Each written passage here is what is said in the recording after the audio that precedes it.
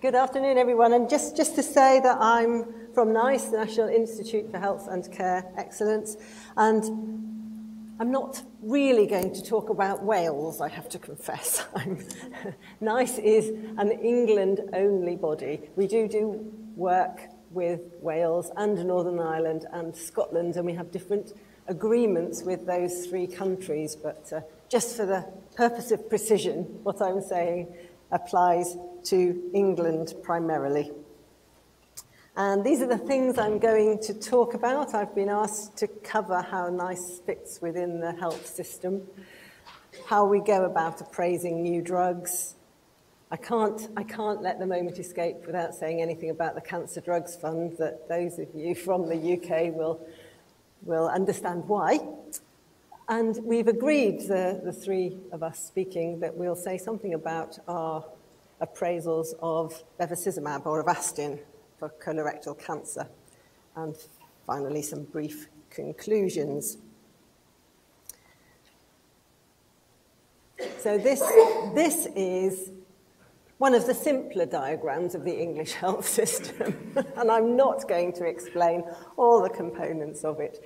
It's people and the communities at the centre, government at the very outside of the circle. And in case you can't spot it, that circle there is NICE in a layer that's labelled national organisations. Inside the ring are local organisations. And we are often described in the system as a regulator. In fact, we work closely with regulators, but our prime job is providing standards that the regulators then use and apply. It's very much a national health service, and we in England and the UK are all proud of our national health service, so much so it made it into the Olympics, that some of you will remember. So that's fundamental. I really want to emphasise that point, because it's national. We don't like the postcode lottery of care.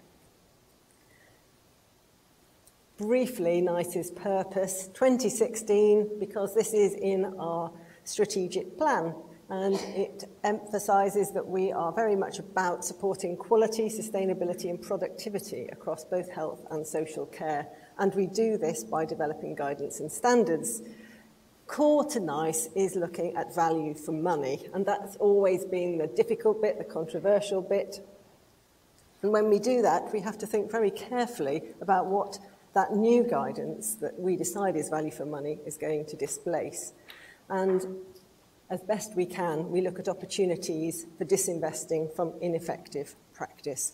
And I'm not going to focus on that. There was a good session before lunch on the challenges of doing that, but just to say it's always in our minds.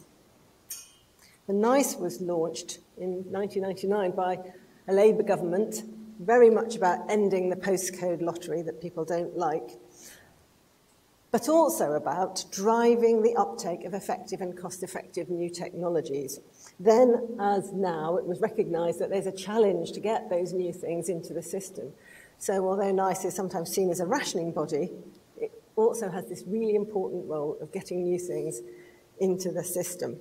And just as the public value the National Health Service, they also want to have access to effective new drugs, especially cancer drugs, I think. And the government also values that too. We have a lot of vested interest in the life sciences industry, and so we really do want to support new effective things. And when we say no, it's always courted with controversy, negative headlines. And, of course, the public see and absorb all those messages. In a nutshell, this is an overview of the NICE process. Core to our decision-making are independent committees with a mixture of individuals. Absolutely clear whenever we set up a committee that they have to be free of conflicts of interest. And over the years since NICE has been working, the criteria for being conflict of interest free, if you like, have become tighter and tighter, to the extent now that people who chair those committees can not have any shares in any life sciences industry. They They have to be independent in terms of their academic writing too. So we don't want people who've spent their whole life researching something, taking the core decisions at the end of the day. So that word independent is independent of the nice senior management, it's independent of government, but it's also independent thinkers. We provide those committees with reviews of the evidence, with cost-effective analysis, with input from topic experts who come and give their view, but they don't take part in the final decision-making, and perspectives from stakeholders. The public consultation is vital. It takes time.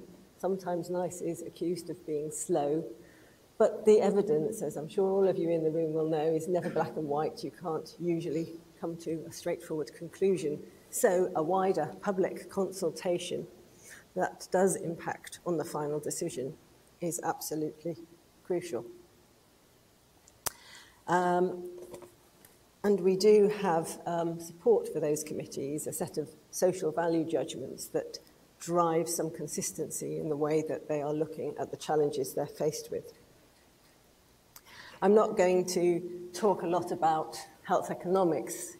You'll be pleased to know, I imagine. The QALY, the Quality Adjusted Life Year, is the metric that we use to provide standardization.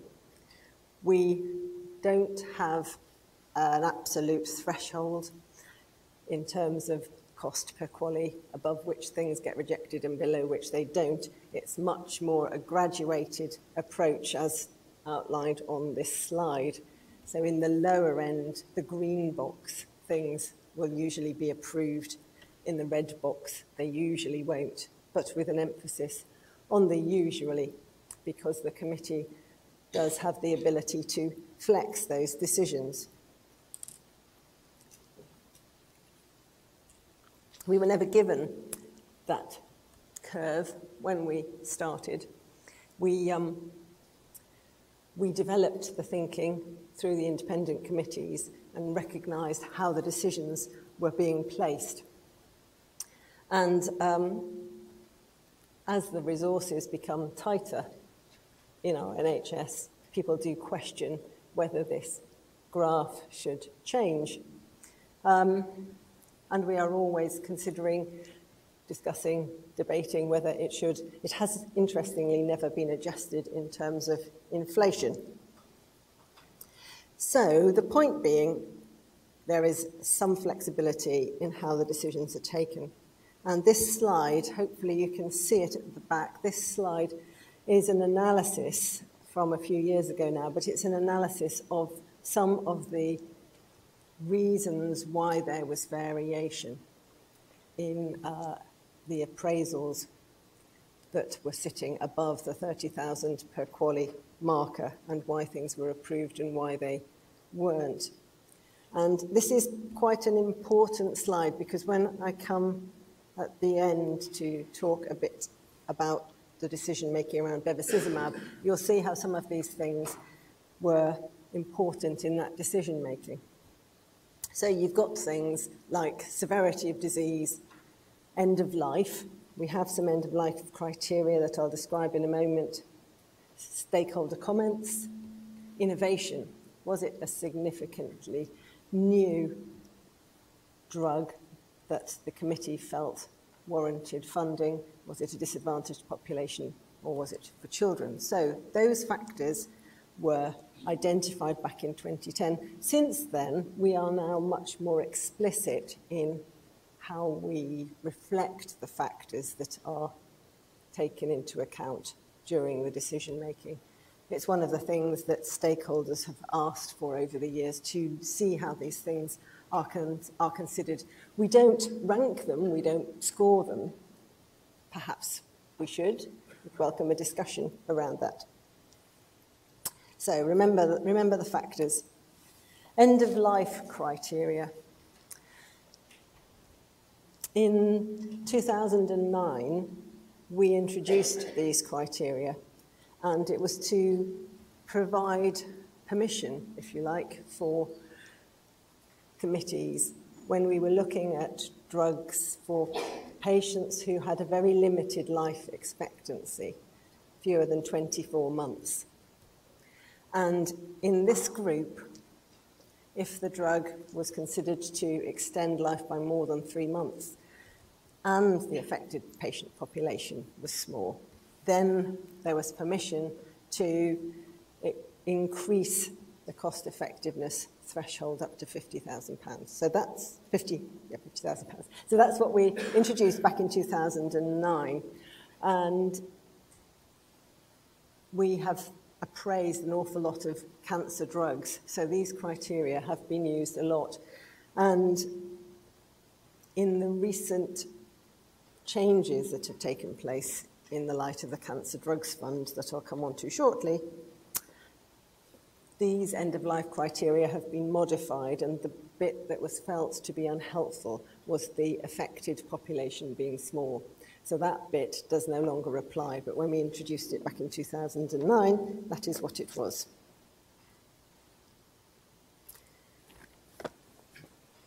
So, as I said, cancer drugs have formed the majority of the drugs that we have been considering, lots and lots of new treatments for cancer. And this analysis shows the threshold of cost per quale for cancer drugs from 2007 to 2014. And you can see the variation against the thresholds that are applied. And I guess you can't read the key because I can only just read it from here. So I'll tell you what it says. The red blobs are recommended or partially recommended. And the amber ones at the top are not recommended. And the blue ones, perhaps the blue ones are the important things to focus on, recommended under end-of-life criteria. So they are providing that bit of a bridge for things in the middle there that otherwise would not have been approved.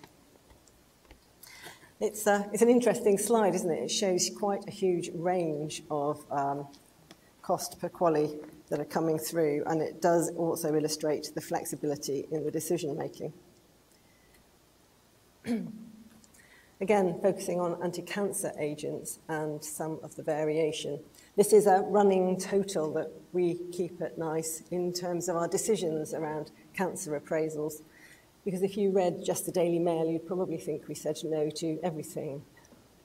For those who don't know, STA stands for Short Technology Appraisal, Single Technology Appraisal, M, Multiple Technology Appraisal, where we look at more than one drug at one time. And I think if you focus on that column, you will see that just over 30% of cancer appraisals in that time frame we said no to, so just under a third. The others were in some way either an absolute yes or they were contextualized in some way. So that hopefully gives you a flavor of the types of decision that we're making and the numbers that are getting through into the system. In the session before lunch, we were reflecting on how you prioritize in healthcare, and usually the focus is on things that are available for treatment. But of course, what NICE has as a core role is that job to manage things into the system. And so there's quite a lot that we do to actually stop expenditure in the first place, because by saying there's a third of these drugs here that we don't think are value for money, that prevents expenditure. That tends to not get reflected in the work that we do. Patient access schemes. Patient access schemes were a new thing that were introduced at the end of the 2000s to manage the costs of new drugs. Because if you think about what I said at the beginning, we value a national health service, we don't want postcode prescribing, we do want to access effective new drugs, but we've got a limited budget. So one thing you can do is to look at the price. Can we get the price down? And the patient access schemes were a new introduction to allow companies to provide us with a scheme where the NHS would in effect pay less for that drug. We don't directly look at those applications. They come to us via the Department of Health, but once they've been referred to us, we have a special unit, the Patient Access Scheme Liaison Unit, to consider the proposals, and then they go back to the committee to see whether, in the light of that proposal, are they going to let us recommend the drug as value for money. And they have varied over the years from simple discount schemes to free provision of medicines to a range of other things, sometimes quite complicated, and the complexity wasn't helpful. Nowadays, they are much more standardized.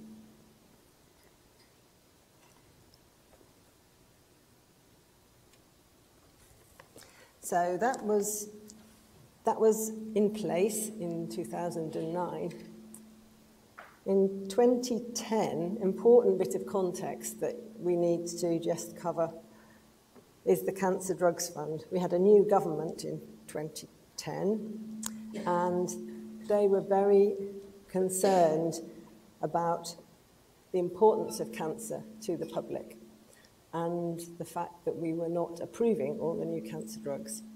There was a report published that said that new cancer drugs in the UK were being used much less than in other similar countries. So the government set up the Cancer Drugs Fund, which would allow access to cancer drugs that otherwise they wouldn't have been able to. And the aim of the Cancer Drugs Fund was to provide provision to things that we hadn't looked at, that we were currently looking at, or things that we hadn't recommended. So as you can imagine, with that in place, the incentive for companies to think about patient access schemes and pricing, back to my previous slide, was not there. Interestingly, when the Cancer Drugs Fund was first introduced, it was being managed through regional bodies that we had called strategic health authorities. Some of you from the UK will remember the strategic health authorities. And when they were in place as regional bodies, the Cancer Drugs Fund was actually not used a great deal. But once it became a national fund managed through a single body, NHS England, the expenditure on cancer drugs increased. But to be fair to it, it was intended to be a short-term fund until March 2014, and that there was going to be a longer-term pricing mechanism. And I'm not going to sidetrack us into that, but the government, as they introduced this, wanted to introduce something new called value-based pricing. Some of you will remember that. Some of you may indeed have worked on that, because a number of academic bodies did a lot of work around value-based pricing. But at the end of the day, we don't have that new scheme. So the costs to the Cancer Drugs Fund increased. So you can see on the top row of that slide the amount being spent on the Cancer Drugs Fund year on year on year. And of course going quite a lot over budget by the time you get to 14-15. 416 million on the Cancer Drugs Fund. So bearing in mind this was now in the context of pressures on the NHS, it was rather a challenge. And of course, in the context of this Cancer Drugs Fund, because it was only a temporary measure, it hadn't really been thought through in terms of how long would something stay on the Cancer Drugs Fund. There was no mechanism for things to be dropped off.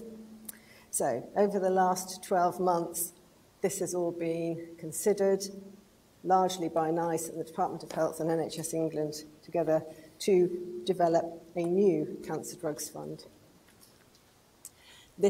It wasn't abolished entirely because of the awareness that cancer is an important condition to the public, but it has become much more managed, if you like. Managed, that's a good word. And much more directed by NICE. And things now go into the Cancer Drugs Fund, where we think there isn't enough evidence to say a drug can be routinely prescribed. And we think it's got potential for satisfying the criteria for routine use in the future, including that end-of-life EOL, end-of-life criteria. So there's a category of cancer drugs where we will say, no, we're convinced this isn't value for money. There are others where we say, yes, this is fine, routinely commission this drug. But it's the group in the middle where there's not enough evidence, but actually we think it might be useful in the future. And the final bit for a drug to go into the Cancer Drugs Fund requires the company to say they will fund data collection, usually no more than 24 months. And there is also an agreement which makes the drug affordable within the budget.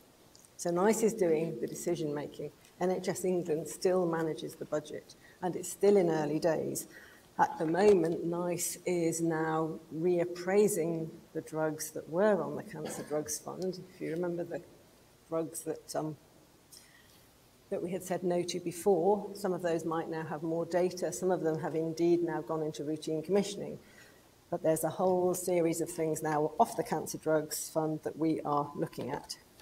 So I wanted to give you all that context, all that special cancer stuff, before I move on to the example that I was going to give in relation to the appraisal of bevacizumab for metastatic colorectal cancer. Now, in my job at NICE, I don't get into the gubbins of the technology appraisal process on a day-to-day basis. I am involved on a weekly basis in the sign-off of all the technology appraisals to check they've all been through the correct process.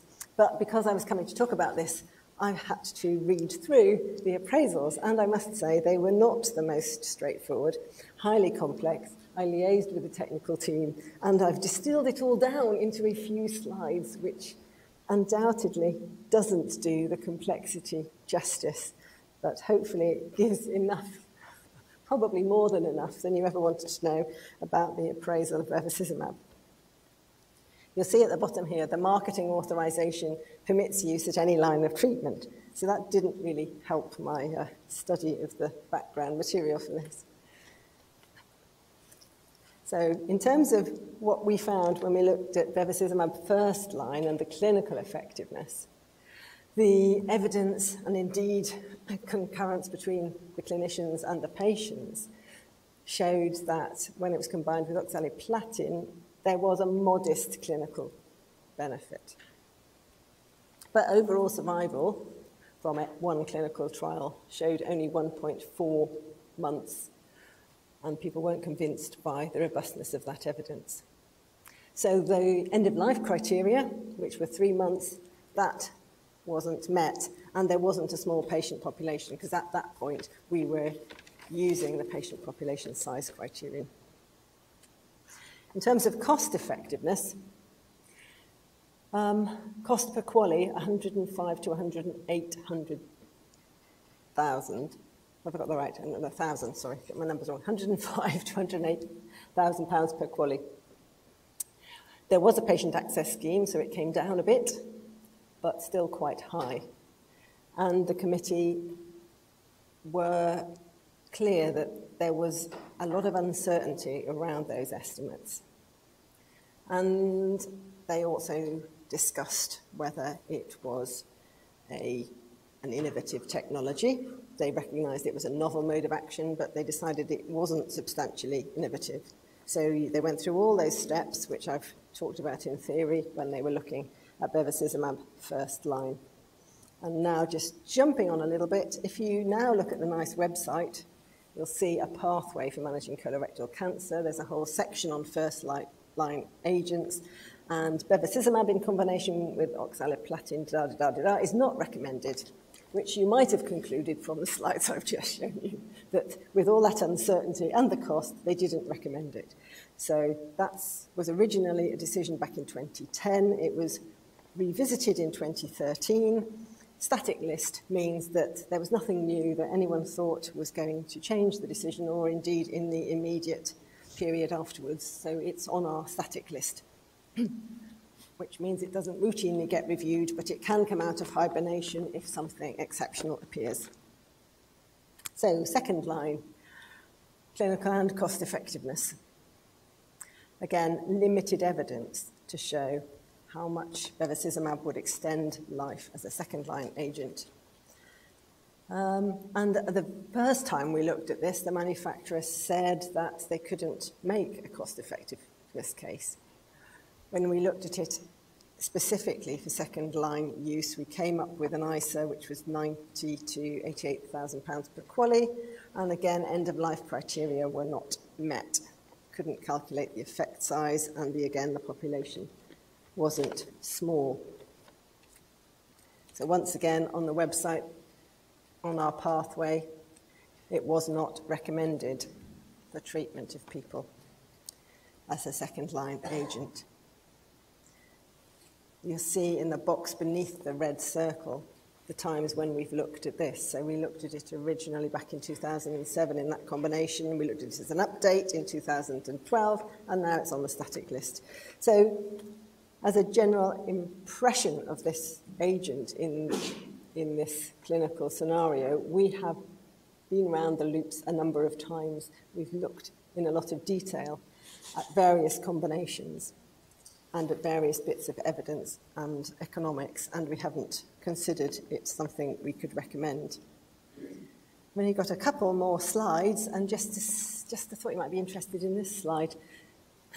It's some data that shows who benefited from the Cancer Drugs Fund. Or actually, it shouldn't be really who benefited, it should be which drugs benefited, I guess. It's a little pie chart showing various drugs that were funded over the last 5 years, and about 80,000 people did benefit, so that's good, that is who benefited. And bevacizumab is the biggest chunk, which is partly why I wanted to show it to you, because it's an interesting bit of data. Bevacizumab, that purpley, no, not purpley, bluey, turquoisey colour. But of course, now it is delisted from the old Cancer Drugs Fund. So, very briefly then, in conclusion, we have a robust approach to assessing new drugs through our technology appraisal process. We look at clinical and cost effectiveness data as well as all sorts of other information, and increasingly that's more and more explicit and more documented, because it's really important that we do get as many effective medicines out into the system as possible. There's a cost-sharing mechanism for all drugs, and we are continuing to discuss the cost impact and how we might get drugs into the system at as low a price as possible with NHS England. It's not that value-based pricing that the government was introducing, but it is an absolute desire to get drugs into the system, best value as possible. And the new Cancer Drugs Fund, different from the old, and it's very much about interim funding and providing data collection to help us take final decisions on those drugs where there's areas of uncertainty. Thank you.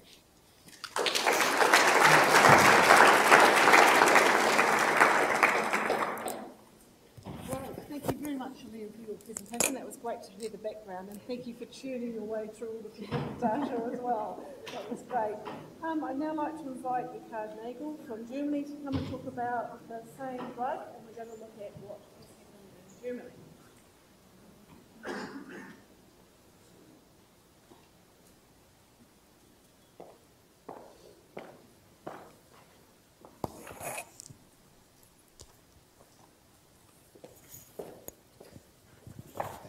Yeah. I just wondered if we should turn these mics around and just use the one. I thought so.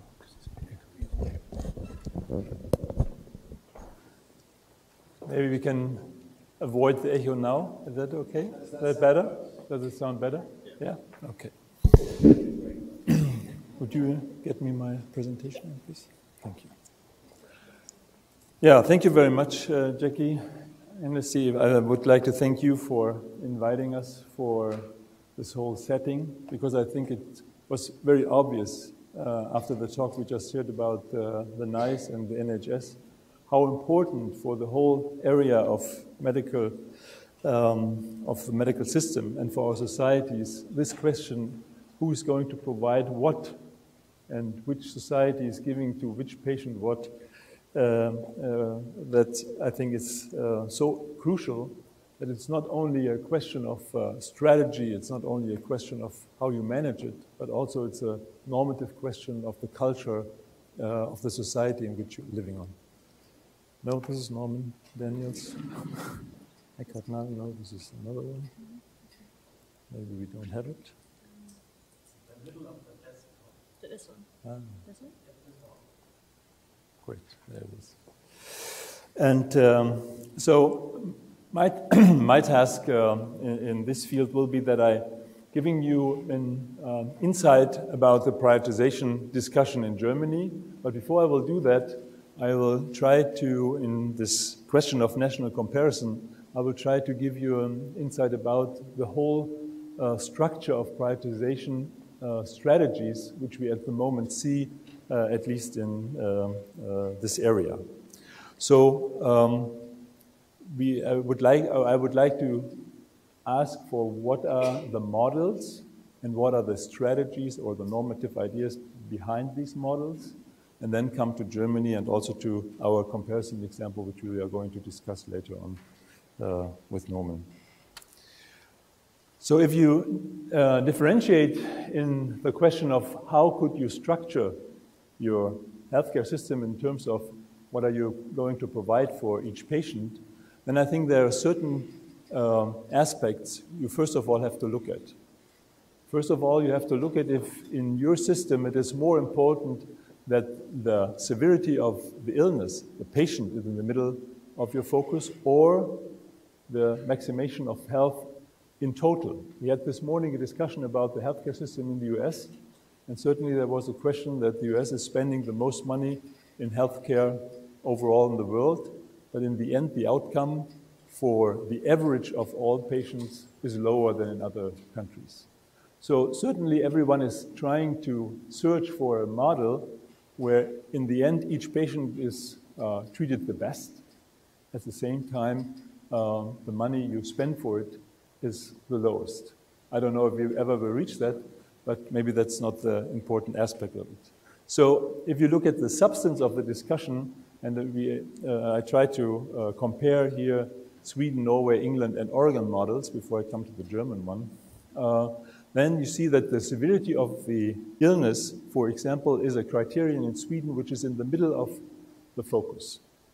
And we have heard from Gillian that certainly that is not the middle of the focus of the system in England, but here you have the maximization of health for the overall community in a differentiated emphasis of cost effectiveness in the middle of the discussion. And the Oregon model, most of you are knowing it, compares then again the severity of the illness, the suffering, the pain of a patient, and then ranks it and gives a concrete proposal if something should be done or not. So the individual or the community, the collective, that I think is an important differentiation in the perspective of the models you are looking at. And then the question is, how are you going to do it?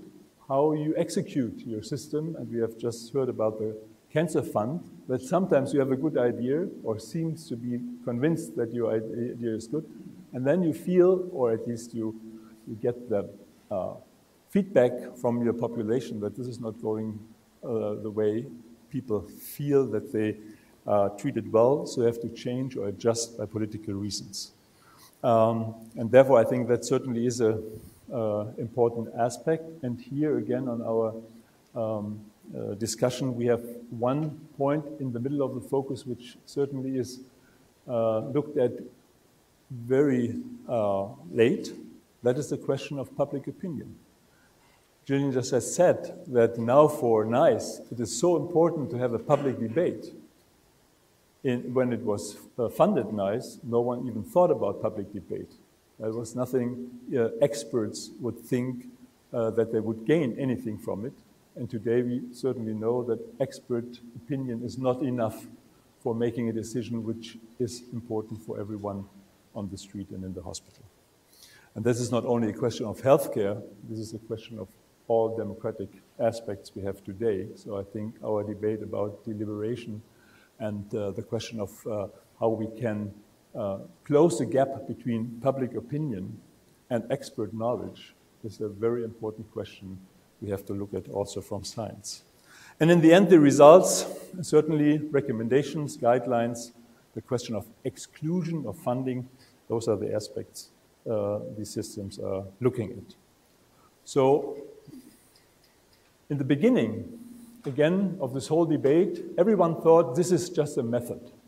Quality of life qualities are just a method. And you can use it, and you can make league tables, and then say, okay, this is cost effective, and you should use it, and you can cut it at some point, and this is only a mathematical method. Certainly that is not true. Certainly you can hear by the last lecture, as well as in all the discussions and papers we hear here, that in most of every scientific approach, you have a normative decision made already. And therefore, this normative decision in question of prioritization is the aspect of who are you looking at in terms of the personal-centered solidarity or of a community-centered solidarity.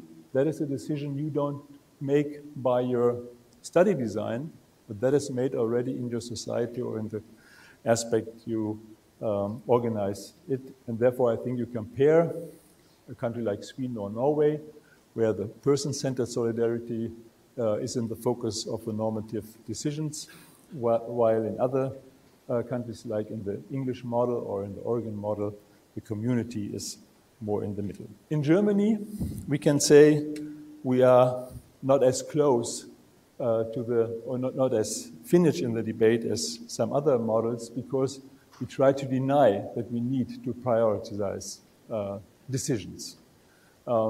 We have different approaches. I will come to them, but certainly in the beginning or in the overall looking at it, we at least hear every other time that we have not the need for prioritization of medical aspects so far. And therefore, we still look at our baseline, which is in the end also for the healthcare area, our constitution, and there we have a very personal-centered approach in terms of rights and aspects for patients. So our solidarity model is a very personal one, and therefore it makes it difficult to make final decisions in terms of saying prioritization means to set someone back if he has a need, and therefore we're trying not to even look at it. So if we now have these measurements in terms of how you organize your prioritization concept, you can see that the whole discussion in Germany was brought up by experts. There was no political discussion like in England or in Sweden. There was no aspect of looking at the costs of healthcare system which brought this debate up. But there was Heiner Raspe, who some of you may know from the University Clinic of Lübeck, who started the discussion, and he was a member of the Ethics Commission of the German Medical Association, and therefore in 2000, this was the first one who gave up a statement on setting priorities in healthcare, always pointing out that this would not mean rationing of healthcare, that no one would ever lose anything. That was very important. 2000, as well as some later on, when the National Ethics Council, which I was then a member on, focused on this topic. So you can see there were a few experts who brought it to different steps that this discussion came on in the parliamentarian aspect, and we then set up a research group with 14 different universities and some of them are presenting at those meetings regarding the priority setting in medicine in general, to give, as experts, this whole debate a more funded structure. When, in the beginning of the debate, that the physicians got the impression, especially in ambulatory care, that they could not provide all needed medication anymore for their patients because we had funds who would set up a regime and a border for pharmaceutical spending. That was the beginning where the Medical Association in itself took up this discussion. And since 2008 and further on, we had this discussion about the reality of a hidden prioritization and the question if that could be opened up, and if you do it, how you do it, and if there's a structure or not. This is a difficult discussion in the political area, and in the public, no one wants to talk about it. And that's the reality we still do have in Germany, because I have here 3 quotations from the secretaries of health in different periods of government, and all 3 of them, Ola Schmidt from the Social Democratic Party, or Philipp Rösler from the Liberal Party, they all mentioned, even they have a very intense insight to the system as well as to medical care, that prioritization in itself is unethical. And therefore, coming back to the normative statements, therefore we don't have a public debate on prioritization in healthcare in Germany. As long as you get the impression that this is an unethical debate, you don't have one. So this is the difficult situation we are in, well knowing that we have the same aspects that Gillian just showed you, that we have a rising spending on pharmaceuticals, especially in the cancer area, and we certainly need instruments to cut the costs. And I will show you how we do that, and we don't call it prioritization, but we at least do the same as you have just heard, in a different way. So in this, and we certainly have one scientific area which denies also the need of prioritization. Those are our lawyers, because they say in the general law in Germany there is no aspect of denying any needed care for a patient. And as long as our law declares that every needed care of a patient is given by the solidarity healthcare funds, there is no chance to discuss about regulation and not giving the systematic healthcare. So how we are going to manage that in this situation as we have it now in Germany? We certainly have the same problems as all other countries regarding the spending. And yesterday was the World Cancer Day. I don't know who recognized that.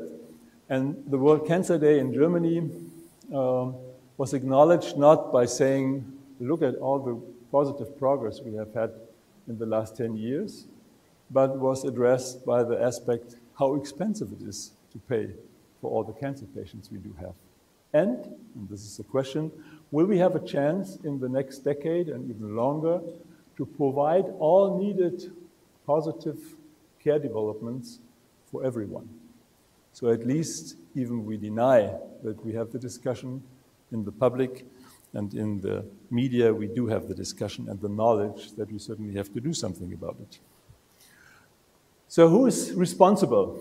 We don't have a NICE, but we have an IQWiC, which is a comparable institution. But overall, it is not the government who decides about what is provided for a patient and what not. We have a self-regulating system, and the responsibility for the whole healthcare system is based on those who provide healthcare, the physicians, the hospitals, and the funds. So these 3 decide about who's going to receive what kind of, how much money for each area. And therefore, there needs to be one body who decides what is included in the refunding from insurance and whatnot. And this is a crucial area. It's comparable to what NHS would then in the end pay. And this is the so-called GBA, Federal Joint Committee. And in this Federal Joint Committee, there is a leading person who usually is a person who comes from politics, but now then is neutral. Has nothing to do anymore with the government. And then you have all the stakeholders who are involved. The question of public opinion is still outside because we have a patient group within there, but they are not able to vote. And whoever is a patient stakeholder is a difficult question, so therefore we don't have a public opinion so far. This GBA is deciding about every single refunded method and certainly has the same expectation, or the public has the same expectation to the GBA, that new technologies should very fast get into the treatment area for a patient who could profit from it. And so the formal process in question of getting some knowledge about true new development, true new technologies, then can be sent to the IQWiC, this new established Institute of Quality and Efficiency.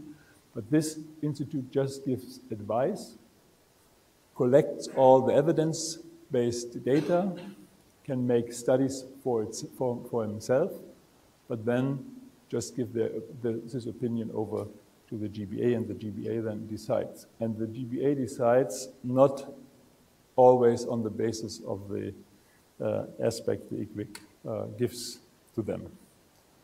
So in the process of drug evaluation, we have then a different strategy, because it's very obvious that this is not always working, especially in the setting of prices. We have made a situation where the funds themselves can negotiate with the different companies. And a company, when it comes to price negotiations, has to give a dossier with all the aspects of the positive results they have focused on when they tested this medication. And this dossier should include the evidence. What are the benefits? What are the risks? What are the progress aspects of this new medication strategy? The IQWiC evaluates this dossier, and there is only one defined situation where this is done by the IQWiC, and that is if the negotiations between the funds and the company fails to find a price, whatever this price would be. Industry and companies are always complaining that this is a system which gives them not an assurance of what comes out in the end. Nevertheless, this is a situation what we have at the moment. It is not known, it is not open, it is not in the public reception what comes out of those negotiations. So no one really has an idea, unless those people are talking to each other and you are a member of it, what happens there and why. That you can see the costs of medication care in Germany is rising every year about 20%. This is something which we certainly recognize, which is in the public debate, and people ask for one aspect which is unusual for Germany. That is the question, is it allowed that pharmaceutical and medical advice companies gain so much money out of the system? I don't know who received it from the newspapers. We have the company Fresenius, which is also active in all European countries, I say, especially in the field of dialysis. And they are going to buy for 5.8 billion euros a company in Spain who is responsible for the dialysis in whole of Spain. They are going to buy it because this company in Spain makes or spends and receives about 2.4 billion euros a year and has a profit of 400 million a year. Who's paying? The taxpayer is paying. So the question certainly is it all right and is it reasonable and responsible that the taxpayer is paying a company 400 million, so it's 400 million profit each year. It's okay that you pay what they do. Maybe they have a reasonable profit like others, 1 or 2%, like the development of the society in general, but is it okay that they have such a large amount of money they get for it? So this is the discussion we do have. In this context, what is the way we try to adjust the money of the price of a medication? And there we don't have the quality adjustment. The concept is not accepted in Germany. But we developed a special new economic evaluation, it's so-called efficiency frontier. And what does the efficiency frontier means? You can see here some reasonable medications which are, have a relation between the costs and the effectiveness. And you can then imagine that there is some new invention or new medication which has a better outcome, a better effect. So the development would be accepted as a new technology if it's higher than which is reached already. So if then you would have a situations where the cost is much higher than the cost would be much higher than the effect you would assume, then the negotiation should reach an area where you just would say, okay, this is a reasonable increase of costs for a reasonable increase of effect. And this is the goal of the negotiations you will have. You may understand that this is very difficult. We have Lars Schwedman with us from our research group, who may, as an economist in the discussion, can explain better how this is going to function and how he would assume that it is functioning. So let me come to the end and to our example. We would look at the Avastin. You have heard about the decisions made by NICE and the NHS. This is different in Germany. You still can use Avastin in first, second, and third line treatment for colorectal cancer, as well as a couple of other, glioblastoma and in mamma carcinoma, and therefore you are open to use it because it's allowed to use it in these fields. In 2009, we had the first classification, so later than you have it had in the UK. And you could see the difference in the measurement between NICE and IQWiG by a quote which comes from Professor Sawicki, who was at that time the leading person of the IQWiG, by saying that an ethic, a normative approach which leads to a benefit maximization in this field would not be accepted in Germany. And why would it not be accepted? Because people would say it is unfair if there's a chance to have a benefit from a treatment, and even, we have heard about it, 1.4 months in average, that you should not deny by economical arguments these 1.4 months for each patient. So that is the situation we do have in Germany. As in this example, if you look at Avastin, there is certainly another aspect we have discussed very intensively in Germany, and that is a totally different indication, because Avastin also works in macular degeneration, which is an eye disease. And then you need a so small dose that the daily dose for a treatment, you need it only 3 or 4 times. Lays not on a day dose for a colorectal cancer patient. The day dose for a colorectal cancer patient lays around 450 euros. If you use it for the macular degeneration, you will get the amount you need for 50 euros. The company never asked for the indication to use it for macular degeneration. So there is no approval that you can use it. You only know it by experience. And they have another medication, Lucentis, which is approved for macular degeneration and which costs about 1,300 euros for each treatment. So now we had this discussion very intensively, also in the public, but especially in the clinics, who wanted to not pay all this money for Lucentis, but try to use Avastin. So there we have a high court decision that you have to use Lucentis as long as Avastin is not, has not the indication to be used, because it seemed to be not safe.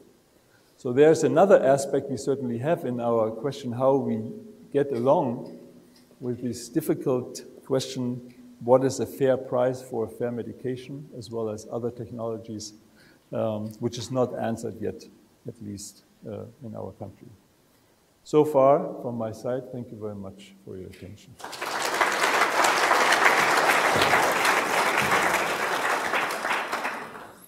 Great, thank you very much. It's good to look at another country and the different values that underpin the processes there, but also how you still face the same issues and how to tackle those.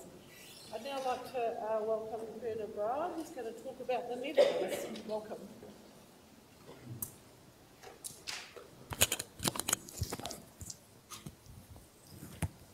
All right, let me just see when I can start this one up. Yeah, I've done it before. Normally I get an evaluation after, so I've learned to do this quick. All right, thanks for having me here. Thanks for inviting me. Not many places I get invited to, so I need to be very careful with those places that still want to have me. It's a pleasure to be here. I think the last one of these conferences was the one in Oslo I visited, so I think I need to give a bit more priority to these types of conferences because I really liked what I've seen so far. And a lot of what you can see here is also on Twitter, so I even learned that Rachel Baker got the prize for best shoes during this conference. Everything is on Twitter nowadays.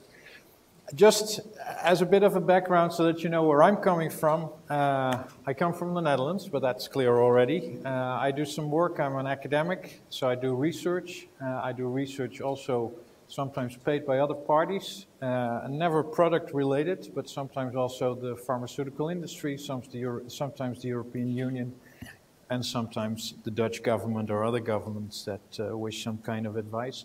I'm also a member of the Scientific Advisory Board of the Dutch NICE, or the Dutch ICWIC, which is called the Zorginstituut Nederland, the Dutch National Healthcare Institute. And what I'm about to say is simply all my own views. Final thing to mention, I'm a health economist, so that to some extent colors the way I look at the world. I know some of you see economists like the cynic from Oscar Wilde, those people who know the price of everything and the value of nothing. I hope to give a bit more of a balanced view in what comes. A bit about the Dutch healthcare system. We are a friendly bunch of people. You don't have to worry about us anymore, not even at European Championships, because we don't qualify anymore. I could talk about that for 25 minutes as well, but let's not do that. Like all systems, we have a unique system. It's nice to see that we build on the same principles as the UK system, but have a completely different type of system. Solidarity, income solidarity, risk solidarity are at the heart of what we have in the Netherlands, which is the same as in the UK. but we have a quite privatized type of system, where we have private competing health insurers looking for how to insure all people, and we have private hospitals mainly who deliver the care. So very privatized, but in the context of social legal structure that will guide them to the route that we would like them to go in.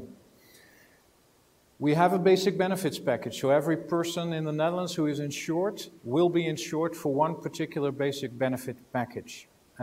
All Dutch citizens need to take out that private health insurance, so they are obliged to do so. So in principle, in the Netherlands, everybody is insured.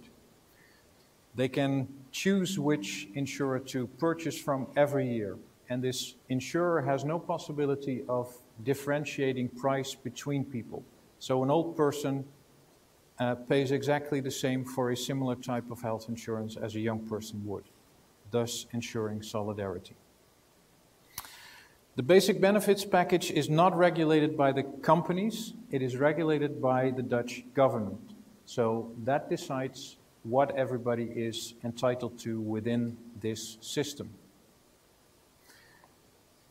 I think it's fair to say that what we're looking at here today is only a small part of a total system and only a small part of many rationing mechanisms that we have in those systems, namely HTA. The tricky part of HTA is that it, unlike most of the other things that we have in the Netherlands as well, such as setting budgets or all kinds of other mechanisms like we have the deductible, this is a form of explicit rationing, which makes the debate on these types of rationings much more fierce, let's say, and much more public and much more lively than many of the other topics that we discuss in the Netherlands in terms of healthcare.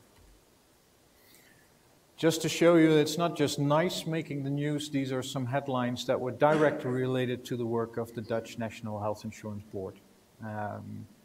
And this makes the newspapers, because every time they say something which is negative, the positive stuff never makes it to the newspaper, but once they say something about something that is negative, it will make it into the newspapers, and there will be quite a bit of outrage. Pompe and Fabry were orphan drugs. I think they set the tone for much of what followed in the Netherlands a number of years ago, and the one over here is nivolumab, a cancer drug, especially for lung cancer, that was not advised to be reimbursed at the price that was firstly asked, which made the headlines as well. So, you know Dutch to be cheap, you know, we are the ones that you have going Dutch as an expression from. I think we're up there with the Scottish, if I translate it to the UK context. But even Dutch people, like perhaps German people, like to think that money does not matter in the healthcare system. And that is being said over and over again, and it's even being said in parliament in all kinds of political and societal debates. One of my famous quotes from one of the American economists, the first lesson of economics is scarcity, the first lesson of politics is to disregard the first lesson of economics. That's what you see happening also in the Netherlands over and over again. And the other famous quote, denial ain't just a river in Egypt. It runs through the Netherlands as well. Unfortunately, you can say that, but it's not true. And it's not true from the same politicians who have said it, because they will do stuff that at the end of the day will hurt people. There are real opportunity costs, and they are within the healthcare sector and they are outside of the healthcare sector. And nowadays the Dutch government also stimulates a bit the thinking of people in terms of these opportunity costs, and I think that's a very good thing. And I think one of the advantages that the UK has had over, for instance, the Netherlands, is that you've pinpointed so strongly towards the opportunity cost of spending within the healthcare sector, which makes it a health versus health type of debate rather than a health versus money type of debate, which is much more difficult to have. Outside the healthcare sector, less income, less safety, less infrastructure, and so on. In the Netherlands, on average, about 25% of family income is being spent on health nowadays. 25%. That's a lot, right? 1 year of police costs less than 1 month of healthcare. Yeah? So there are choices to be made in terms of, do we want safety or do we want healthcare? Those are not easy choices, but they need to be made, and they need to be made somewhere. The cost of primary education for 1 year is less than 2 months of healthcare cost in the Netherlands. All kinds of very difficult macro types of comparisons, but they are real in the sense that there are real opportunity costs in these other sectors as well. And within the healthcare sector, we've talked about it already quite a bit also during this conference, displacement. Within a somehow fixed budget, if you get something in, something else will disappear. Normally we don't know what it is, but we know somebody will be hurt at the end of the day. And the magic story that it's all inefficiency that will go away is a very hopeful one, but probably not a very true one. So, what are we looking at? Well, within the Netherlands there is this idea that we need to balance costs and effects. Not blindly, not in terms of very bluntly, but we try to balance the two quantities to get to something you might consider to be maximizing perhaps health or perhaps even welfare. What is the role of this health insurance board? Well, Healthcare Institute. They give advice. They have more tasks as well, but I'll focus on this one. They give advice to the Dutch Minister of Health. So they advise. They don't make the decision, they advise. If the Dutch minister wishes to take over the advice, which normally is the case, then she will. If not, then she can deviate from the advice. It's also important to know we have two different types of systems, basically. We have an open system and we have a closed system. Most of the system is open. That means doctors start using something new at a certain stage that is considered to be common, and then under Dutch law, given that it's common for the doctors, it will be reimbursed. That's an open system. That means if you want to get into that system, you know who to work with, the doctors. There's also something we call extramural drugs, and for that there is a positive list. Either you are on the list and then you're reimbursed, or you're not on the list and then you're out. So you need an active act to get on the list. If you're not on the list, you're not reimbursed. For extramural drugs, so outpatient drugs, mainly GP prescriptions, we have this positive list. And that was where the focus of much of what we did in terms of HTA first was. So we were into the business of evaluating medicines, which is quite understandable. It's something you see in many countries, but it's also quite wrong, because there's no reason why you would look only at medicines and not on other things. By now, the scope, fortunately, is broadening, not only towards other curative healthcare, but also like medicines, but also diagnostics, like medical devices and also diagnostics, but also towards more social care type of interventions, opening up a whole spectrum of new types of questions. We have a quite, as you probably know, the Netherlands are quite famous for being open. Some people call it blunt. I like to call it open. We talk about a lot of things, including end-of-life decisions, including stuff like euthanasia. But we also had a quite open, unlike the German situation, we had a quite open debate as to rationing. Everybody knew that you had to ration. And by the way, also that debate is not new. You can go back to medical literature from the just after the Second World War, where there was a nice piece in a Dutch journal where they said it's incredible. They had new antibiotics and they cost about €1 per day per patient. And it was clear for everybody that hospitals could not bear those costs. The debate has stayed the same, only the figures have changed in some ways. In the Netherlands, there were three main criteria that always got into these types of decisions. Necessity, how bad is it? How severe is the illness? And does that justify a claim on solidarity on which the system is built? Effectiveness, how well does the thing do that we want it to do? And cost effectiveness, how is the balance between costs and effects? Those three criteria are the main building blocks for the decision-making framework. At least in theory. Get back to that later on. There's also an increasing, in the early days we thought we could look at these things in isolation, in splendid isolation. First see whether or not it's necessary, then see whether or not it's effective, and then see whether or not it's cost effective. By now there is this realization that you cannot go about looking to these things in isolation, but you need to have some kind of idea as to how they work together. And this is probably why we came up with that particular problem. This is a quality leak table. And in the early days, health economists tended to hope, at least, that if you would have a quality leak table and your aim would be maximization of health, the answer to the solution to the problem at hand would be very simple. Start at the bottom, work your way up until the budget is exhausted. Let's say the black line is where the budget was exhausted. So you would start with a great intervention at Sophia's Children's Hospital in Rotterdam, of all places, where children who are born without an anal opening receive an operation immediately after they are born and then live a perfectly healthy life. So otherwise they would have died. Now they live a perfectly healthy life. Very expensive, but a great stream of health and therefore a very nice ratio. Then you get Viagra. That's normally where, except for some males in a certain age, there is a bit of unrest in most of the rooms where I showed this one. Then we have breast cancer screening, normally fine. Then we have onychomycosis treatment, which sounds quite awful, but it's toenail fungus. So as long as you keep your shoes on, whether or not they won an award or not, there's not so much going on.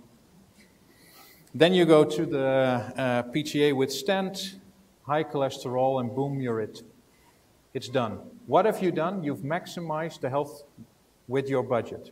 There's no way you can spend your budget better than doing this, if you want health maximization.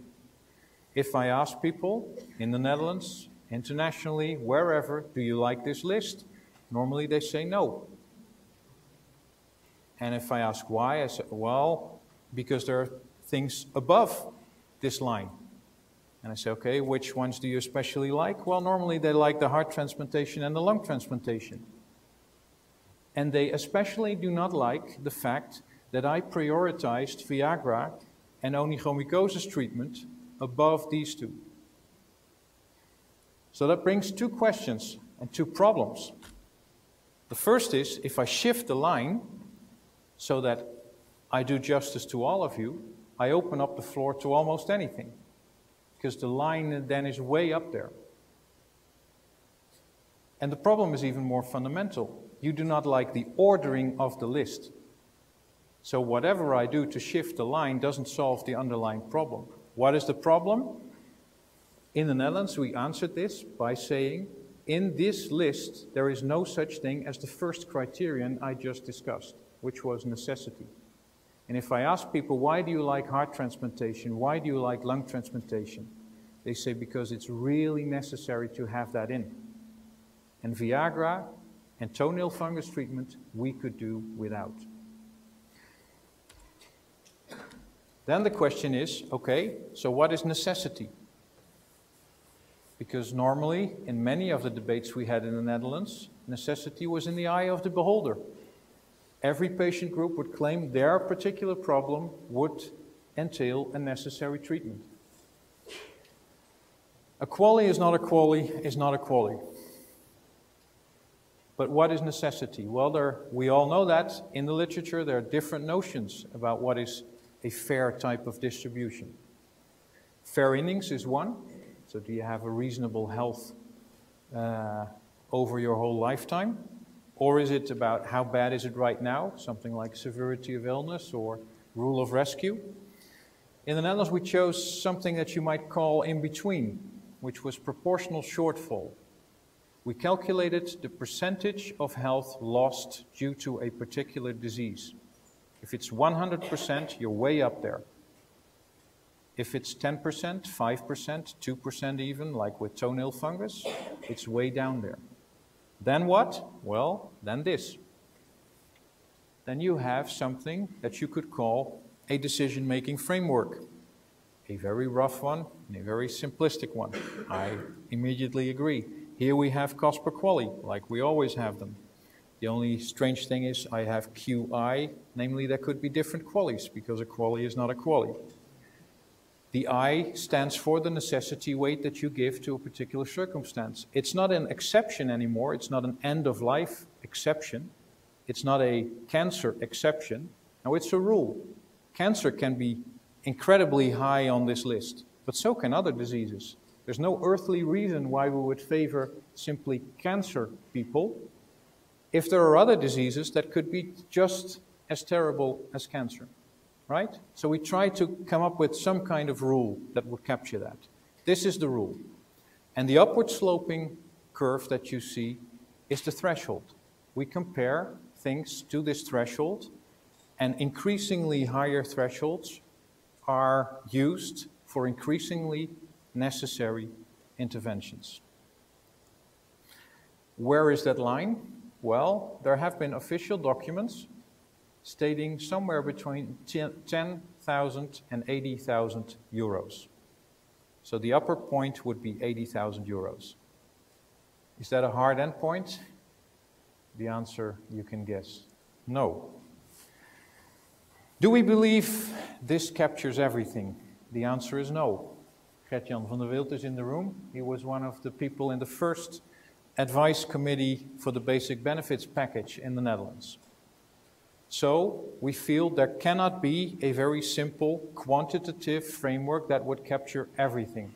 We always need something like what you would call here a deliberative process. And people will need to look at the evidence, will need to look at the first recommendation coming out of this framework to see whether or not it fits, including looking at the underlying assumptions that we made in the calculations, but for instance also in how we framed necessity, because you can imagine that not everybody favors proportional shortfall, for instance, over fair innings. So we try to have a transparent and accountable appraisal phase, and you could say we're still learning that like we are in terms of the assessment phase. The fair implementation of results is very important as well. It's not just making a yes or no decision, or not even a yes but decision. It's also about how you implement it. And do you have the policy instruments to do that in a right way? In the Netherlands, for a very long time, we lacked those types of instruments. By now, we have a bit more instruments like price negotiations, and we're thinking about combining this type of evidence with medical guidelines, because that would allow you to much more target what you're doing. But it does need that we need to build a bridge between the medical profession on the one hand and the HTA profession and decision makers on the other hand. Coverage with evidence development is also something that we did. It's not an easy one. If you start doing that, you need to think how the back door looks like. When are you going to say, well, we tried this for a while, but now we're going to withdraw it from the doctors and from the patients? In the Netherlands, that has proved to be quite difficult. So we're doing quite a few things which I like, but there are also quite a few challenges ahead. Improving the equity weighting, for instance. You can have a 100% necessity weight, losing 1 out of 1 remaining life year. And you can have the same weight, losing 80 out of 80 life years. If I ask anybody here, well, most of you here, would you see that as the same thing? Would you give it the same weight? Most of you would say no.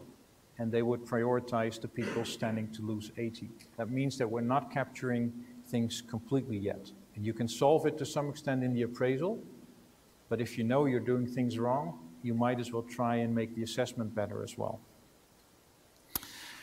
Combining the basic benefits package with those medical guidelines, I think that's a real challenge in the Netherlands. But also looking beyond what we're doing so far. Using simply the QALY is fine in many curative contexts, but in some of these other contexts, and I know that they've been discussed here as well, you might need other outcome measures, like for instance the ICE cap that was discussed before the lunch. before I come to the final conclusions, the Avestin case in the Netherlands. It was a blessing and a curse to get this case. So I tried to look into what we did in the Netherlands for this particular group of patients. It was on the expensive medicine list, which means coverage with evidence development for 4 years. So there was what we call a TE0 report, an initial appraisal. That wasn't very favorable, but it went on the list anyway. By the way, stuff went on that list where on the back of an envelope you could already calculate that in no circumstance it would ever get to normal cost effectiveness thresholds. Never. And they still went on the list. That's a policy mistake, I would say, because if you don't know what to do after 4 years, you are setting yourself up for failure, right? So it was on the list. We had the same evidence as NICE had, like everybody had, so let's say not very much going on, not very much to speak for this particular intervention in this particular group of patients. So then I asked for the end report, and there was no end report. So on a small scale, to me, this is what the Cancer Drug Fund was on a larger scale. This is escaping the difficult answer, right? This is knowing if we say no, there will be trouble. So can we come up with a list? And that list could be the Cancer Drug Fund.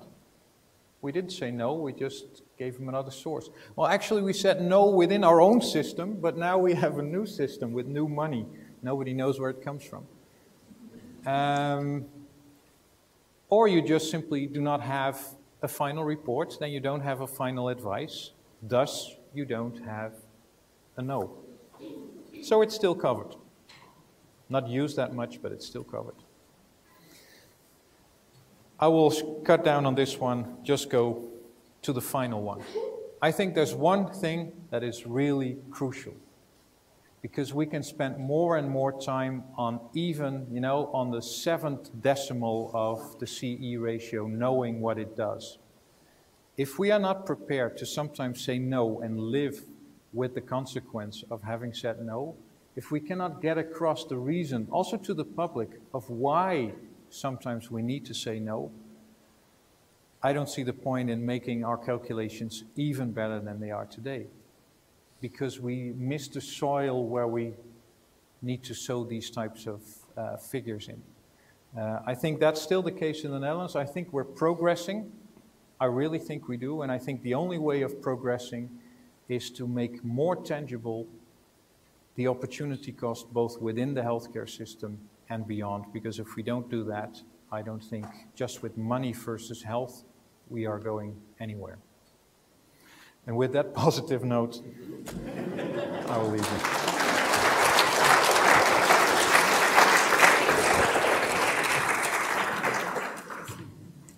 Great, thank you, Werner. Okay, so we've got 3 very interesting case studies. And just before I hand over to Norman, I'm just going to tell you what happened in New Zealand, because I looked this up. So New Zealand has a different model again, similar processes to NICE, using cost effectiveness analysis, other criteria that are actually used as well, and a positive list. If it's on the list, it's funded. If it's not on the list, it's not. And an additional point, it has a capped budget. Only so much money is allocated to pharmaceuticals each year, and that is taken into account where other money might actually be better spent. And in the case of Avestin, it's been turned down in New Zealand actually on multiple occasions on the basis that the benefit to survival is very low and uncertain. Also just note that in the subsequent kind of applications the company has made, the price has been falling. Over to Norman. Thank you. Very much. Yeah, well, let me put this microphone on. Can you all hear me? Okay.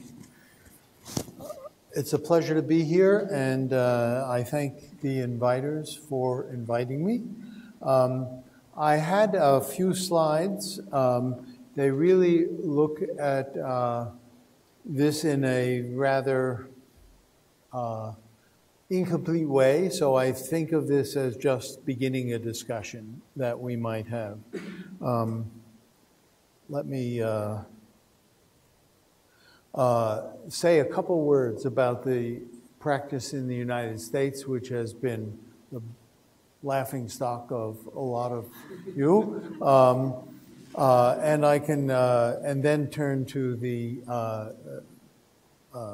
approaches that we had in England and Germany and the Netherlands. In the U.S., we also have an ACA, but it's a little different from the one that Werner referred to. So the ACA, which is the Affordable Care Act in the United States, funds comparative effectiveness research for about $3 billion a year, but its results can't be used in any form of priority setting. So you wonder a little bit why people would fund something that they can't use. And I do wonder about that. I hope you do too. There is a general rejection of rationing healthcare in the United States, although it happens all the time. It happens by ability to pay and not by other methods that have been discussed in this conference. So I just mentioned that when I was on the Clinton Healthcare Task Force, the one before Obamacare, and that Clinton was first noted for, there was a prohibition against mentioning the R word, rationing. So none of us who were on the healthcare task force could ever mention limit setting to healthcare. And I find that the transition from that prohibition to Sarah Palin's reference to death panels in the last election we had of a president, and so this is not a big transition. And on the other hand, the reference to death panels did scare a lot of people away from the concerns about priority setting.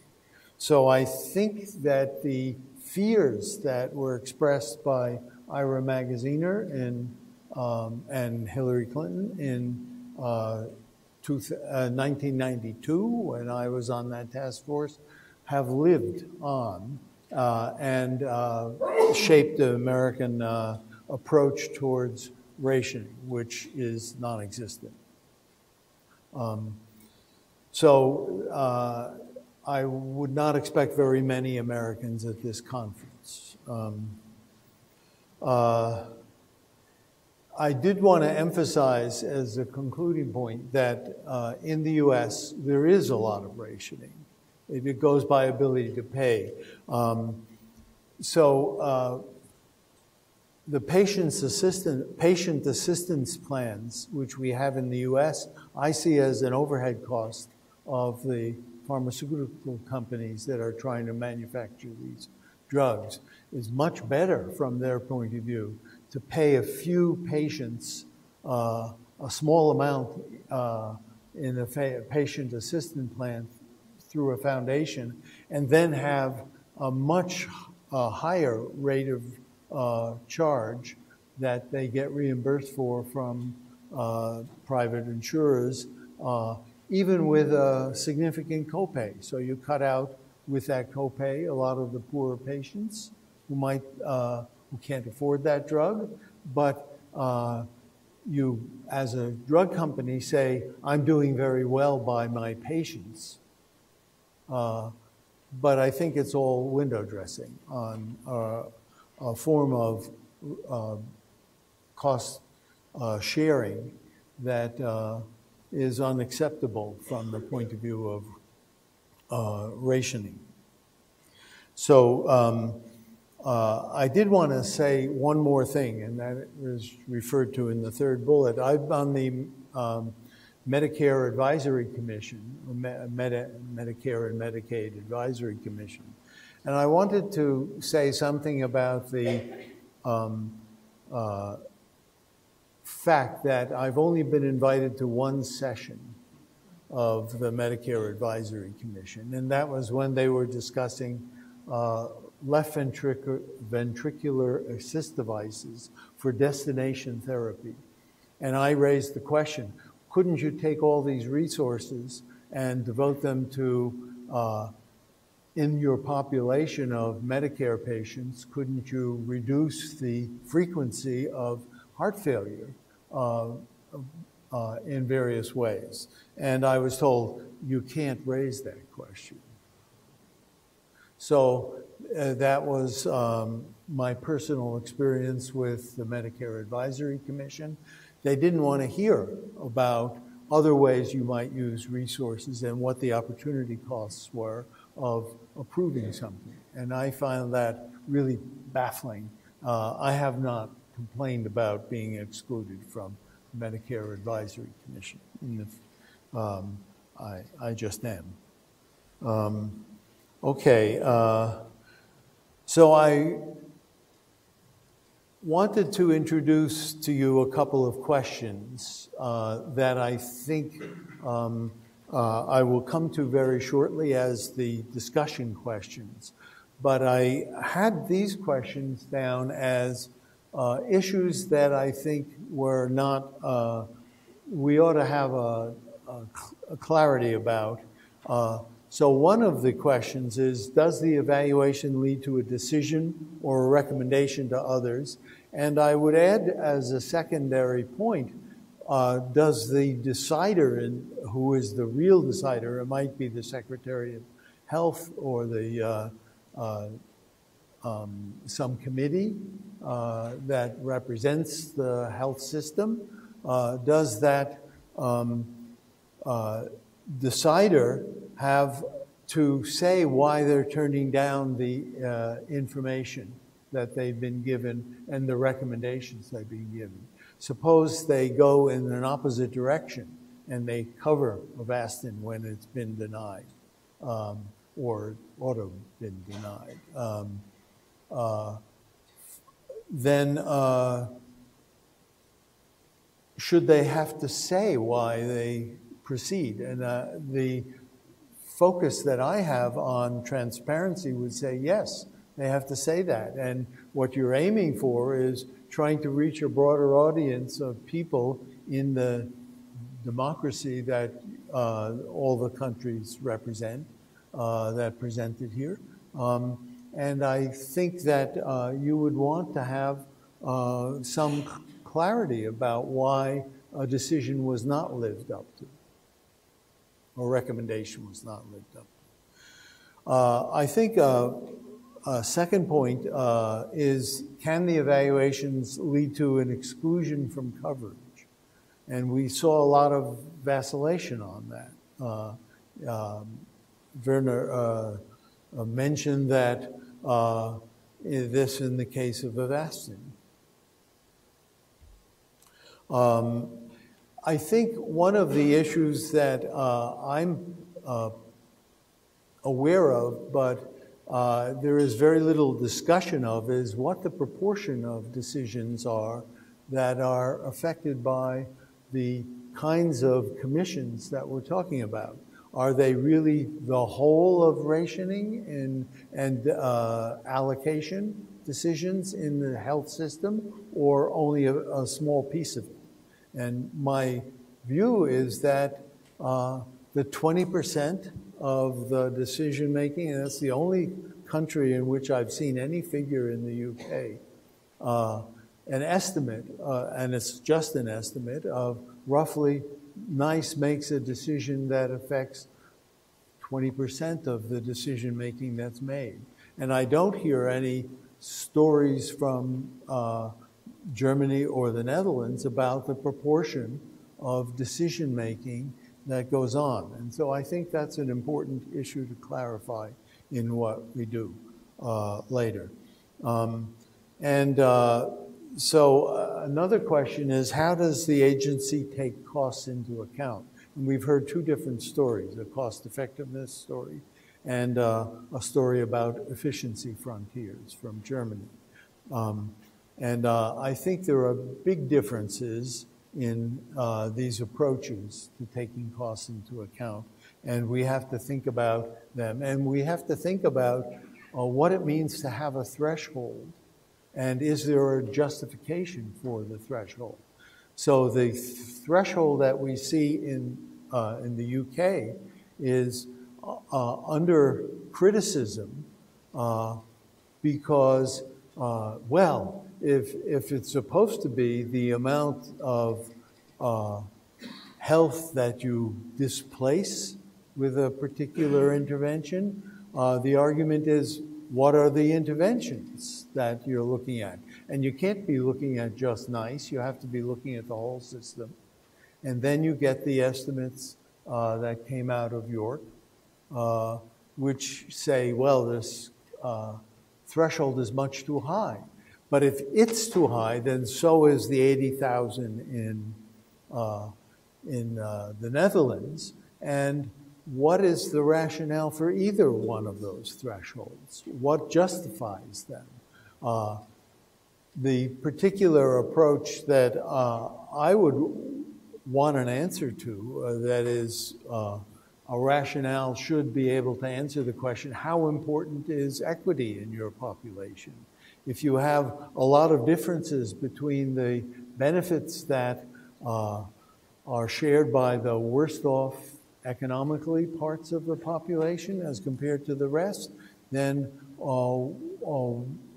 what justifies a particular threshold limit when wouldn't you relax that limit if you thought you could address issues of equity and you thought that was important? So if the efficiency threshold, if the threshold is set by concerns about efficiency and health maximization in the population, then maybe it's leaving out a lot of the concerns of the public. And I would want to see a rationale that reflected those concerns.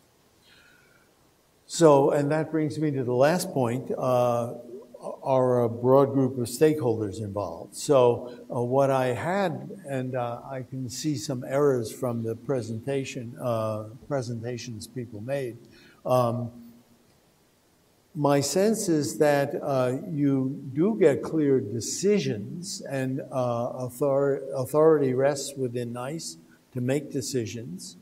But in Germany, maybe decision makers can take a recommendation from IQWiG, but they don't have to abide by it, and they don't have to reveal why they're not abiding by it. And I wonder what the story is in the Netherlands. My sense is that this decision maker doesn't have to reveal why they deviated from the recommendations of the authorities that they are. Now, they may feel political pressure to rationalize and explain their behavior, but that's a different story from whether they, there is a requirement that they do so. As far as summarizing these questions goes, my sense is that you can get exclusions in England. I'll leave Wales aside, as we didn't talk about Wales. In Germany, we don't get exclusions. We get, but I will come to some remarks about the German approach later when I talk about the method for taking cost into account. In the Netherlands, we could get exclusions, but we could see in the Avastin case, they haven't acted on that. So I wonder what that really means. If the political pressures are high enough, you don't say no. I already mentioned this point about not having data on what proportion of the decisions are the allocation decisions in a particular country. But let me turn to the issue about costs. So I've already made the point about the threshold and the need for a rationale for the threshold.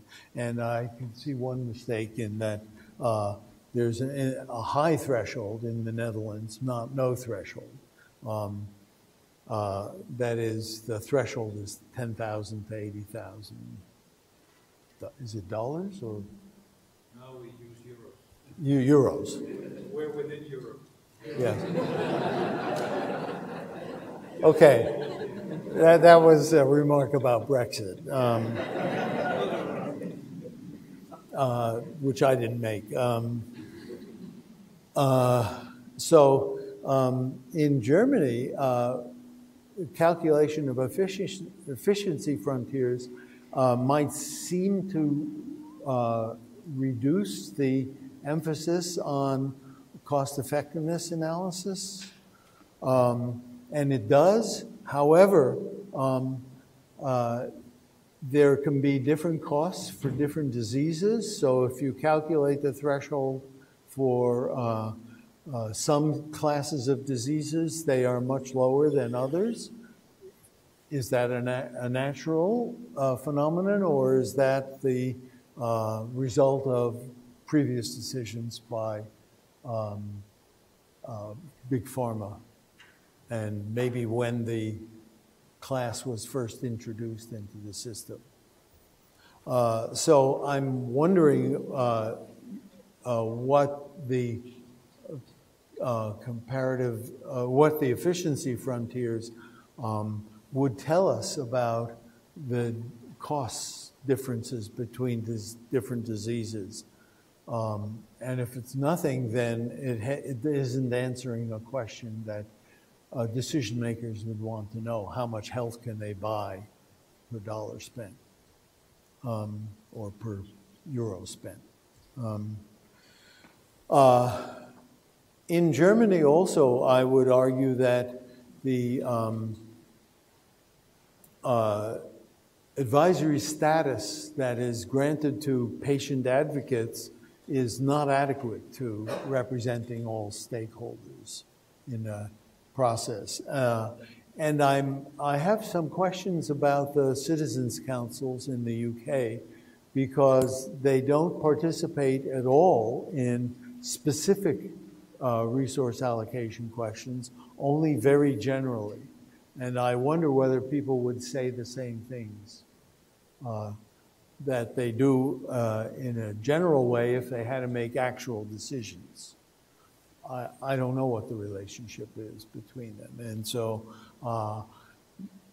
the view I have is that the citizens' councils work outside, and maybe they influence the NICE, but they don't play a role in deciding what to do on particular cases. So the fundamental issues I wanted to come to, and let me stop with that, is whether there's a rationing of effective services or not in a system, and what justifies that. And I would add that a second bullet is very important to consider: is there enhanced legitimacy and fairness in the process of prioritization and the resulting coverage decisions? And I'll leave you with that as questions. Thank you very much.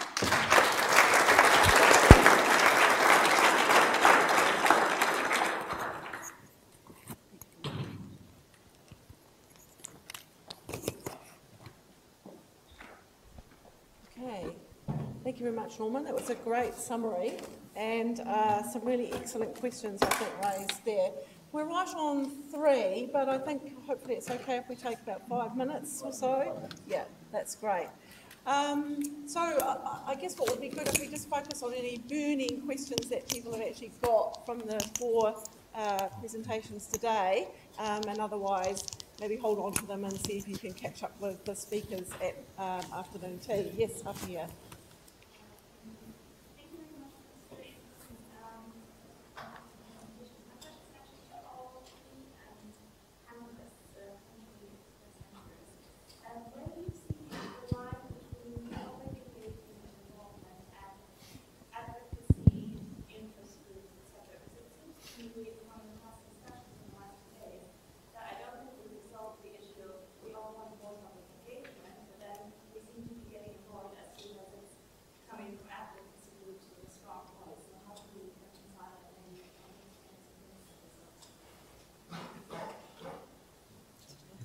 Everybody's looking at me.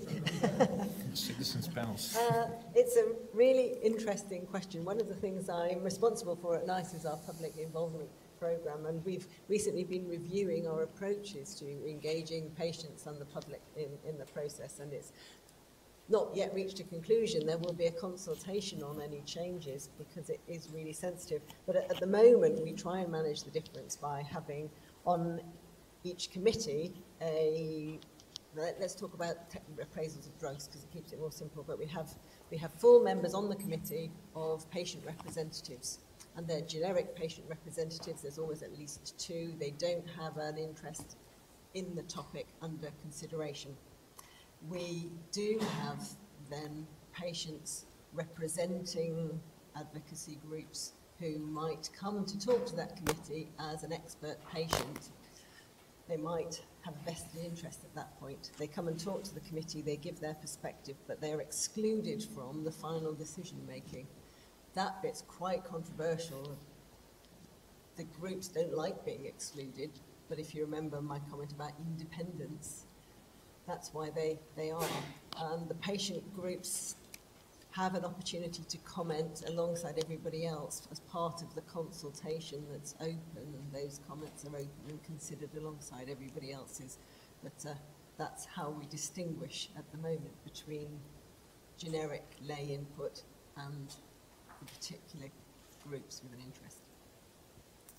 I think that's a point which we have in the same way, that the lay groups, or the public as you call it, should be involved. At the same time, patient representative is not someone who stands outside, who has specific aspects. And if you look, for example, in research funding in the US, you can see that the American Diabetes Association, as a stakeholder, is one of the largest funder of research in that field. Pancreas transplantation would have happened so intensively in the States if the Diabetes Association didn't want it. So, and then you can question this development. And what I've said is, I think it is more important. We have to close this gap between the impression that some of the decisions which we are making from the political side or from the government side, that this is over the head of the public, because politicians receive the answer, like we have seen in the different newspapers, that this now is a scandal if you say no for whatever aspect. And I'm not convinced that just by discussing about opportunity cost that will be solved, because you always have a person who may be involved and who has a possibility to show his own personal situation to the public today.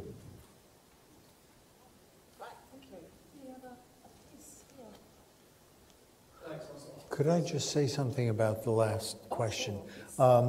It seems to me that we don't have good research on what forms of stakeholder involvement we should have and who should be involved at different levels in the society. And I would urge that we need to undertake better research in those areas. Yes. I was interested in the fair chances argument coming up in the German system. So the fair chances argument being, if we're funding expensive drugs for diabetes, it's not fair that we don't fund expensive drugs for metastatic cancer, for example. And I've never seen the fair chances argument put into a framework of weighed up against other principles. Like, it's kind of usually used as just, you know, a drug thing. So, but is it respected philosophical approach? So I just wonder, does anyone know, has anyone ever managed to put it into a framework? And, you know, so then what about the fair chance of a deprived family to have high quality preschool education, which is good evidence that can give a lot of benefits? Does that achieving a fair chance of that? How would you go about it? I don't think that there's an answer on your question, but if you look, for example, at our discussion in Germany on organ allocation, where fairness also is an important question. And fairness means very different aspects. From the law side, it means that you have a good expectancy to live with this organ the longest possible time. That is a fairness argument. But if you then have a severe situation of an acute transplantation, then you certainly know a person with acute liver failure will live after a transplant. There has a mortality after the transplantation of about 40% in the first year. Everyone else who waits for a long period of time has a mortality in the first year of chance of 10%.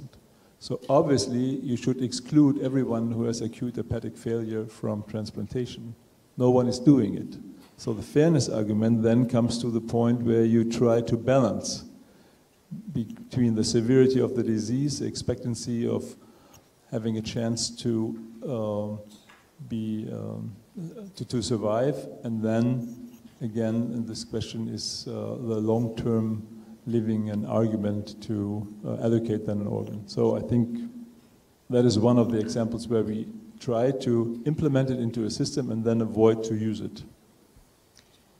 Just briefly, I think fairness is one of the things that we British really value, the old fair play thing. It's perhaps one of the core British characteristics, and that's why we don't like postcode lotteries, because it's not fair. In terms of applying that to NICE, we do, I suppose, have a framework that applies the principles not just to new drugs, to other technologies, but across public health, education interventions, and to social care. So we are applying a framework across a range of different things. And I did just want to point out, because I didn't say it when I was talking about the Cancer Drugs Fund, that perhaps is the exception that proves the rule, because it's providing an additional pot of funding for new drugs for cancer, which really singles out cancer patients. We know it's a priority for people, but there's a whole series of other diseases that are equally nasty that are not having access to that funding pot. Yeah, I think that the difficult thing with fairness is that there are many different types of fairness to look at. I think Daniel just also used the terms socioeconomic fairness. I think in many of our economic evaluations that is not immediately clear. If it's clear, like in the Netherlands with the societal perspective, you might even think the argument goes in the wrong way because people are more productive and could have a better chance of getting particular types of treatment. There's the fairness of what I mentioned in terms of fair innings, so looking at lifespan. There's the fair innings looking at how bad is it right now, which is a real medical issue. If people are dropping dead on the street, we will try and do everything to recover those people. So there are conflicting ideas about fairness. I have never heard, though, the argument, you are paying a lot for those medicines, why aren't you paying a lot for my medicines, without any further referral as to the context of those medicines or what they buy. So in that sense, this was a new argument. It was in the quote, yeah. I think in that sense, there's also the obligation of discussing these different types, sometimes competing types of fairness, and coming up with one where we feel, at least as some kind of majority, because well, I think there already has been a session about plurality. People actually feel different about these things. The average doesn't solve that problem. The problem is simply people hold different views as to what fair is. And that makes it quite difficult. It also makes the end result quite difficult because you will never have a story that satisfies all people within a country. That's the difficult thing for NICE, it's the difficult thing for ICWIC, and it's the difficult thing for the Dutch authority as well. Yes, I'm struck by the fact that a lot of the focus of our discussion is on access to health care, that is medicine, rather than the kinds of services that produce health in the population.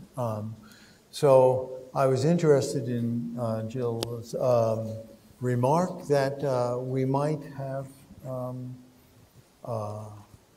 an across-the-board account. However, that's, in my understanding, not what NICE focuses on. So my view is that people put a lot of weight on their status as having an illness and not on why they're healthy.